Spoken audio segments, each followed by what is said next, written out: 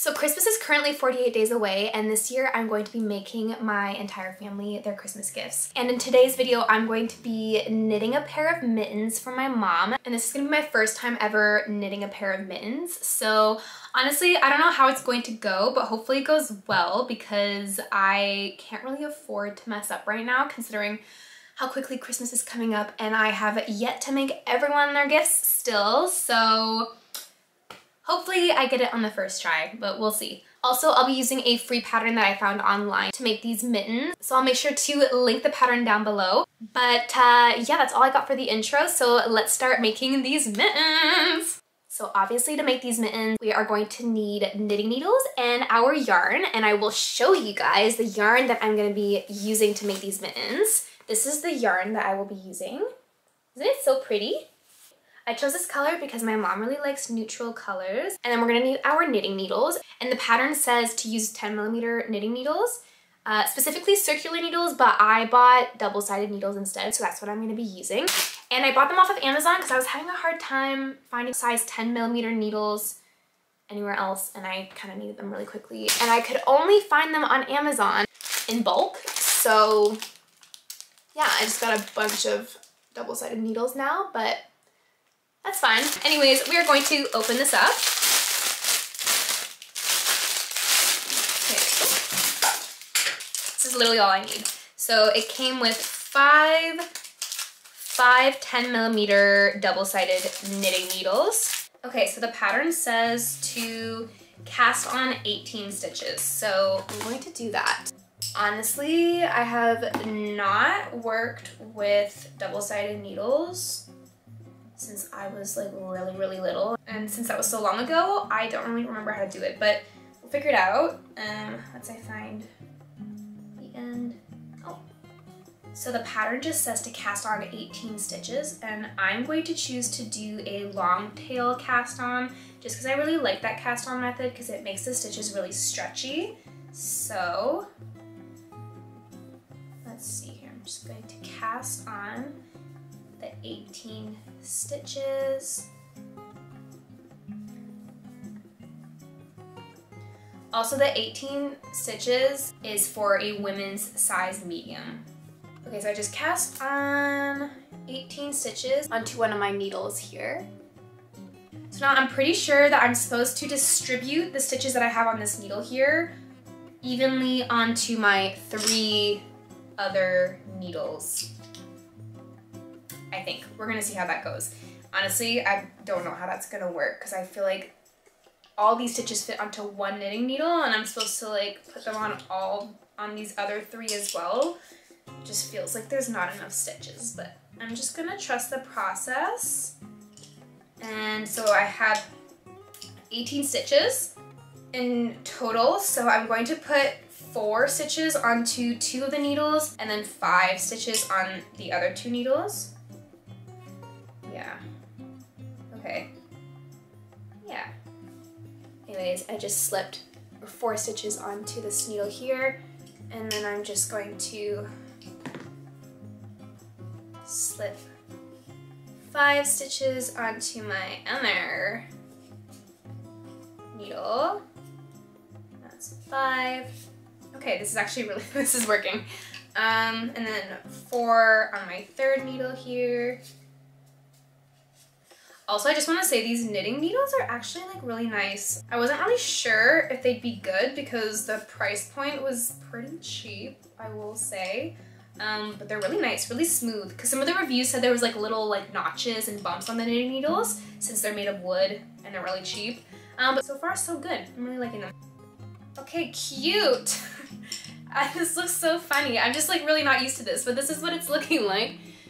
I have distributed all my stitches onto all 4 needles and I'm gonna be working in the round like that. So now I have to connect in the round. Okay, so change of plans a little bit. I very quickly realized I was doing it wrong. I don't know why I didn't look up a video on how to knit on double pointed needles before attempting this, but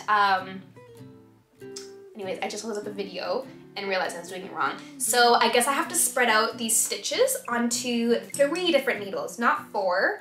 So that actually splits up evenly because I have 18 stitches, so divided by 3, and that comes to 6 stitches onto each needle. So I'm just gonna quickly do that.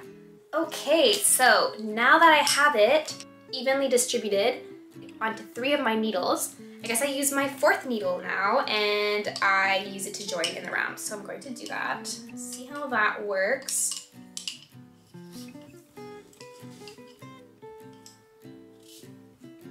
Oh my goodness. Okay. I'm also going to put my bobby pin here and use it as a stitch marker to remember where I started in the round in case it becomes useful later on. I'm just going to continue to attempt this, and I'll come back and update you guys once I feel like I've figured it out a little bit more. Okay, so I'm happy to say that I finally figured it out, and this is what it looks like up close. And honestly, I'm really enjoying knitting with these double-pointed needles. Honestly, I think it's the fact that they're made of wood because I'm used to knitting with metal needles and they tend to be like a little too slippery, and I just love the feel of these. Anyways, I think I'm coming up on 2 inches of the cuff here, so I think that this might be my last row.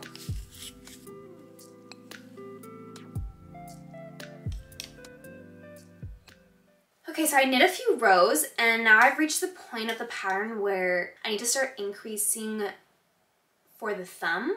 And this part I'm a little worried about because the pattern says make 1, but I want to do make 1 left, make 1 right because I like the look of that. But I don't know if the pattern wants me to do a regular make 1. Honestly, I'm still a little confused by knitting terminology because so far whenever I knit, I've just been kind of freehanding it, but it's okay. I don't think it can go that wrong. So I'm going to do my increases to make the thumb, and hopefully it works out so I don't have to take out my stitches. But this is what it's looking like so far. So now I'm going to get this thumb going. Okay, I just finished knitting all of the increases for the thumb, and I will show you guys what that looks like. Don't mind my little stitch marker there. I don't know if you can tell, but I did right and left leaning increases, and I think it worked out. Now I have to slip the 7 stitches I have here for the thumb onto a stitch holder before continuing onto the rest of the rows. I am just slipping my stitches into my tiny little stitch holder. All right, that's 7 stitches. And then I don't need this little stitch marker here, so I'm just gonna throw that aside. Okay. Interesting. Now I think this part I'm a little confused about, but I think I now have to like join my mitten like this, and then have the little thumb on the side here. But I don't know how I'm gonna do that. I'm just gonna wing it and hopefully it works out. Okay, so I think it was a success, and this is what she's looking like so far. Yay! I was a little worried it was gonna be like a little too big. I think it might be actually a little too big, because like look, when I go like that, it's like there's some extra room, but you know what? Whatever.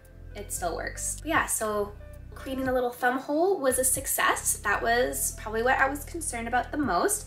And now I am pretty much just going to continue knitting in the round this way around like this part of my hand. And then I think I go back later to create the rest of the thumb, like after the rest of the mitten is complete. So yeah, I'm just going to continue knitting in the round for a while until I get to like the decrease part of the mitten.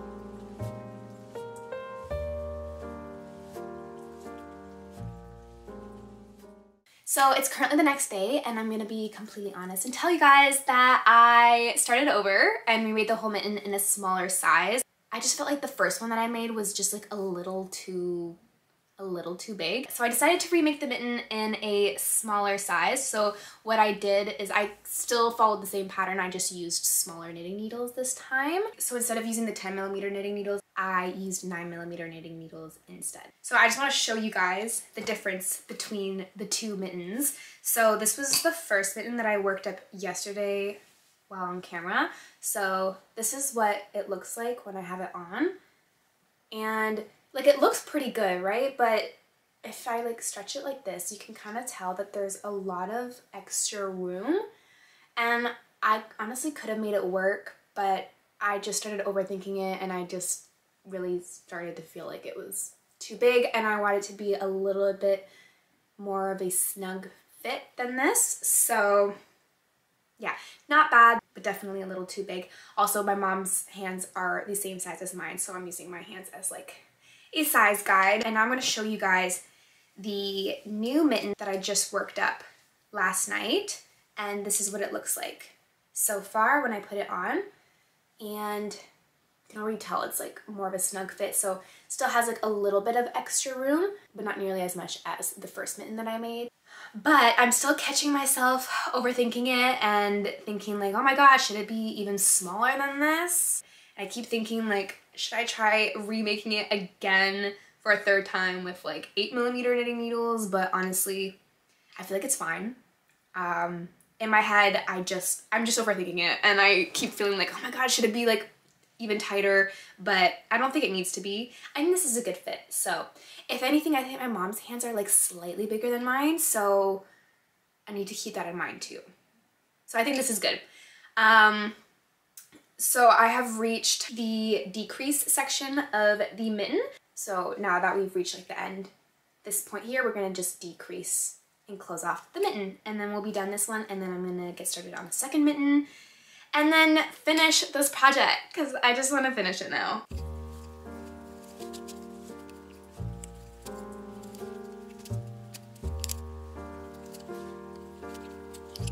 I just finished my last row of the decreases, so in a second I'm going to cut my yarn and weave it through my stitches to kind of close up this hole at the top here. But first I'm just gonna take out this lifeline here. Thankfully I did not end up needing to use it. And now I'm going to give myself a nice long tail, cut my yarn, use a darning needle, and I'm gonna weave it through. You just like weave it through stitches like this and then pull, and then it closes the hole. So hopefully there's no like special technique that I'm supposed to be doing. But the pattern just says to weave it through, what does it say actually? Through the rem stitches. Actually, I don't know what rem stitches are. I'm just gonna assume it's just these stitches. So, and I'm gonna pull it through. I just realized in case this goes wrong, I should have left the lifeline in until I was done this part. So I just weaved it through all the stitches here. Ooh, that's so satisfying. I'm actually gonna turn this inside out now and tie a knot like on the inside because I don't want it to show on the top here. So I'm gonna flip it inside out now. And I'm gonna tie a nice little knot here.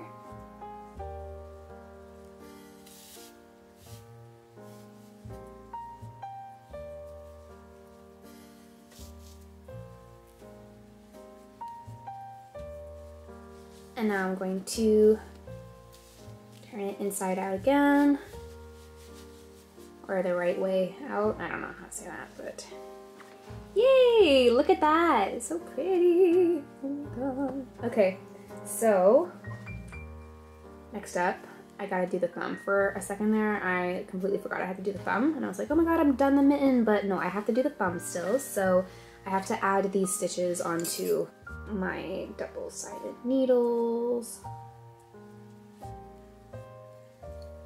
Okay, that is extremely tight on my needles. Okay, so I have all my stitches for my thumb on my needles here, and pattern says to just knit in the round for 8 rows, so I'm gonna do that. So I guess the rest is pretty straightforward. Just 8 simple knitting rows for the thumb.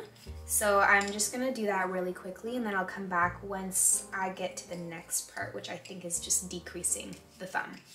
Okay, I'm back and I have my comfy on because it's freezing in my room. I have finished knitting the thumb here, and I'm gonna be honest, I already did the decrease row. It was only 1 row of decreasing, so it was very quick to do. So now all I have left to do is the same final step as like this part of the mitten here, which is cutting my yarn, but leaving it long enough to weave in, and then weaving it through my stitches. I just weaved it through, and now I'm just gonna pull nice and tight, and then I'm going to bring my yarn inside my mitt where I will tie my knot there. But in order to do that, I got to turn my mitten inside out. So I'm gonna tie my knot here. Okay, so before I turn it back to the right side out, I am going to use this long piece of yarn here to close the hole right here at the end of the thumb. I don't know if you can see it, but it's like this pretty big hole, which I'm pretty sure is normal. The pattern literally says to sew this hole at the end, so I guess it's supposed to be there. So I'm going to just close this hole while the mitten is still inside out. Okay, so I just finished closing the hole and weaving in all my ends, so now I'm going to turn my mitten right side out. So the mitten has been completed. Okay, so now I'm going to do the whole thing all over again for the second mitten. I'm not really going to record that process since it's pretty much like the same thing as the first mitten. So I'm going to do that off camera, but then I will come back to show you guys once I have both mittens completed. I'm going to start making this second pair here. Okay, so I finished both the mittens, and I'm going to show you guys in 3, 2, 1, and here are the mittens. They're both finally done. Look at these beautiful little mittens. They fit perfectly, they're super soft and cozy, and they were honestly very quick to make. Like when I had to restart the first mitten and start all over again, it only took me like an hour and a half to remake the first mitten. So definitely a quick project, and the free pattern that I used for these mittens was really well written and super easy to understand. So if you're a beginner and you're looking for a quick and easy beginner friendly pattern, then definitely check these out. Since it is chunky yarn, it definitely works up really quickly. But that's everything from me today, so I'm gonna end this video here, but thank you guys so much for watching, and hopefully I will see you in the next video. So bye!